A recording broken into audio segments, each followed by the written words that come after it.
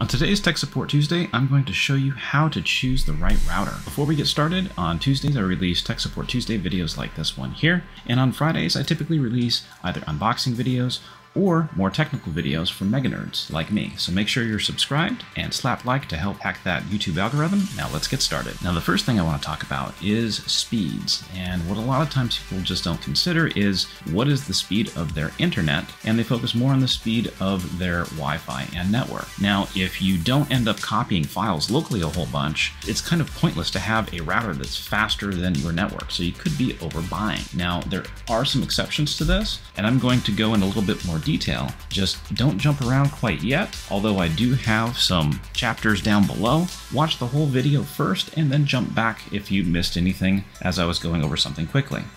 So let's say you have 100 megabits down and 10 megabits up. Pretty much any router will be able to sustain those speeds. So the point being is to not go completely overkill and purchasing the highest end router when you will never see those speeds in your environment. Now you might be asking, so should I just be looking at Wi-Fi 5 devices and save some money because they're going to be cheaper? And I would actually say no to that. And there is a technical reason for that. So even though Wi-Fi 6 can provide higher speeds and throughput, how it does that is the maximum amount of streams is actually increased from 8 to 12. And what this means is that you're going to have a higher data capacity. So think of it as being able to handle more concurrent connections more reliably. Now the next thing I want to go over is the areas of coverage. Now there's a ton of variables from the build materials of the walls and construction of the home or building or business, as well as how many square feet you're trying to cover and where you're going to be placing the Wi-Fi router at. Now, for example, let's use a coffee shop for an example, or a restaurant. And if you look around, you're going to most likely not notice a consumer router just laying around somewhere, but yet they're going to have good Wi-Fi coverage if implemented correctly. Now, how they're going to do that is by using a Wi-Fi access point, which is something like this here. Now, this kind of looks like a smoke detector, and it's going to be stuck right on the ceiling. And the reason for that is because on the inside, you're going to have antennas here that are designed to be broadcasting the signal outwards. So think of it as like a sprinkler, but with kind of like if you had a bunch of lasers connected to it, be able to see where the signal is going to be going. And then, of course, Wi-Fi gets absorbed and ricocheted off of everything.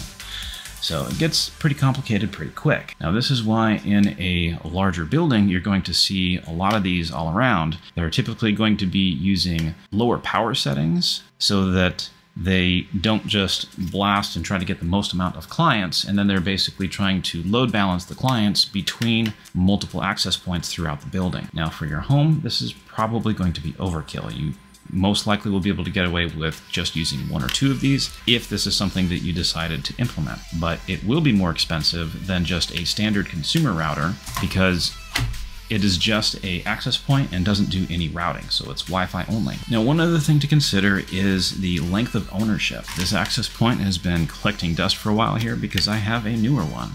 And I had this for maybe a year or so, but it just depends on your use case scenario. If you plan on upgrading your equipment every year or two, then it can be more expensive as a total cost of ownership to have a system like this. Now there may be an opportunity to rent or lease a system, and then you're going to have to kind of weigh out the pros and cons of that particular system against purchasing your own. Now typically if you purchase your own, you're going to have higher quality of hardware versus something that you rent from like your internet service provider. Also, you want to consider how long does a particular brand usually support their lineup of a particular product line. If brand X releases a new router every year and they seem to only give it 3 years worth of updates, then when is the router released that you're looking at purchasing? Because if it's already 2 years old and they typically only give you 3 years of updates, then you might want to avoid that particular router and look at something else. Now, for the majority of home consumers that don't want to have a high-end prosumer setup like Ubiquiti, for example,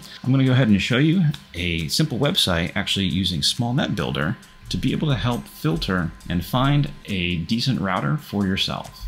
Now, if you come over to Small Net Builder, and I'll have the link down in the description below, we can go ahead and start filtering. Say, for example, if we just want Wi-Fi 6, we can go ahead and filter that. And then let's say we want a 2.5 gig port, filter again. And you can see the products that are listed here, it keeps changing them. Now, if we come back and I remove this and filter it again,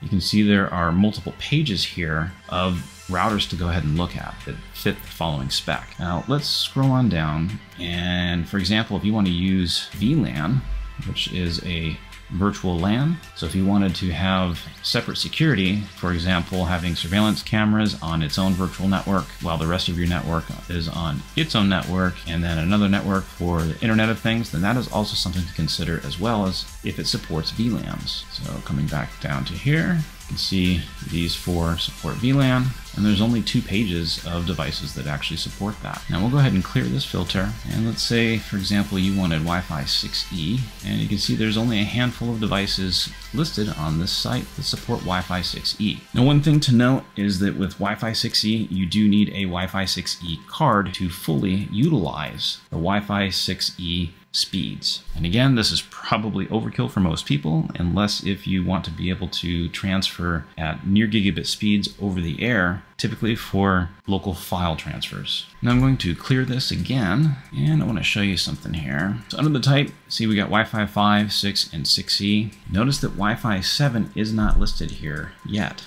Now the reason for that is because, well, the hardware doesn't exist yet. The spec does, but the hardware itself isn't planned on being released until around 2024. Now let's say, for example, you have either a larger home or a building that you need to cover, and you still want to use consumer gear for whatever reason. Let's come on down here and tick mesh support, filter for that.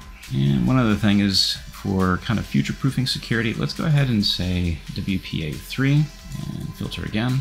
And you can see that ASUS and TP-Link come up with the top results. Now, one other thing to consider, although not many routers have it, is that the number of radios. And what I mean by that is that typically you're going to have what's called dual band. Now, there are some routers that are called tri-band, and what that means is typically you're going to have 2 separate radios for the 5 gigahertz spectrum.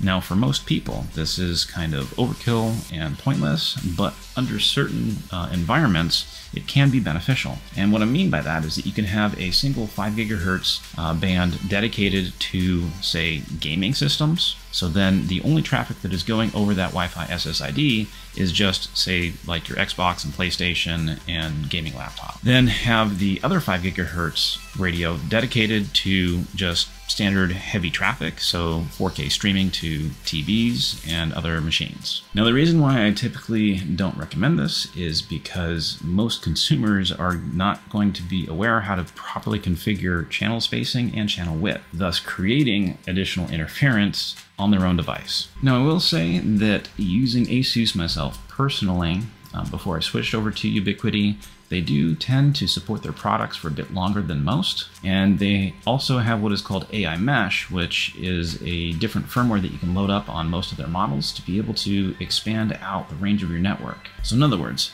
you buy a ASUS router now, and in a year or 2 you go ahead and upgrade, but the router you have now, let's say it only covers 80% of your house, or all of your house, but not your backyard where your pool's at, and you want to have a wireless speaker out there to go ahead and stream like Pandora, and it doesn't quite reach, or it's not reliable. So you go ahead and upgrade to a newer router, again from ASUS, and install the AI Mesh firmware. And then what it does is it creates a 5 gigahertz backhaul between the routers. So then you have the single wireless network. You have your one that's cabled, let's say like in your utility room, or wherever you have the cable modem at. And then the other one, let's say you have it like in your kitchen, and it's much closer to the proximity of your backyard, and all it needs is just power. It will go ahead and sync right up with your other ASUS router and become a mesh router. So then the Wi-Fi name is still the same, and your devices will just roam seamlessly between them depending on the signal strength. So you will be able to cover, for example, like in your backyard, out by your pool, by just reusing your old hardware. Now, yes, you could do this with different brands, but it's not going to be a mesh network. You might have to create some kind of wireless repeater, and that also adds additional complexity, especially when trying to troubleshoot issues. So For ASUS creating something like this, it just streamlines the process and adds a layer of simplicity for the end consumer. Now, coming back to the Wi-Fi router finder, you can also see that Linksys and some other brands also support some form of mesh. Now, another thing to consider is how many machines do you plan on having connected to it over a physical wire. So we can see here the number of LAN ports is defined right here, and 4 is typical, although there are some ones that have up to 8. Otherwise, you would have to get a switch to be able to connect to your router to add additional ports for the network. Now, one thing you need to consider is that power surges can affect your devices and their lifespan. So it is always a good idea to use